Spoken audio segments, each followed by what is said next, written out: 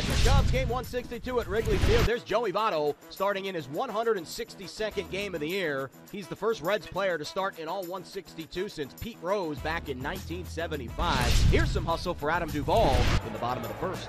Rizzo hits a hard fly ball into left, coming hard and making the catch. Adam Duvall just stole one from Anthony Rizzo. Defense shows up every day, doesn't it? Wow. Now with one out, cleanup batter Duvall standing in.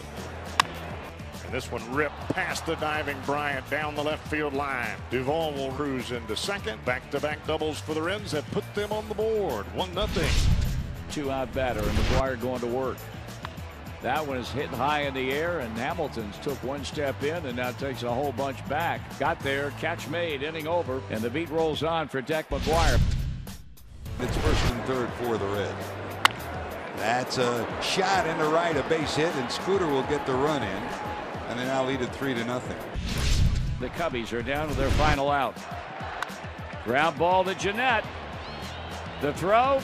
And this one belongs to the Reds. Iglesias takes care of business. Reds win 3-1. Deck McGuire goes 5 scoreless, picking up his first win of the year. Joey Votto finished the game 2 for 4. He's now reached base safely 321 times this season, breaking his own franchise record set back in 2015.